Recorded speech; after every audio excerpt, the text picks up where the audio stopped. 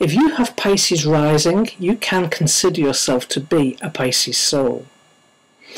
The highest soul purpose of Pisces is to flow universal love into the world through the sacred heart of humanity.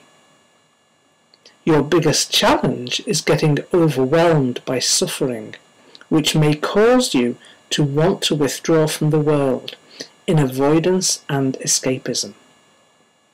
The solution is to turn your attention to your heart and stay there.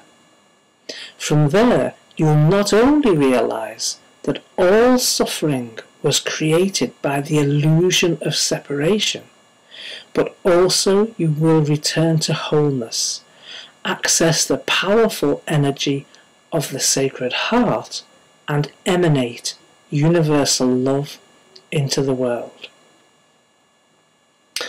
Okay, so let's have a little look at some of the more esoteric themes that are going on here, both in esoteric astrology and especially in the 12 labours of Hercules, an astrological interpretation.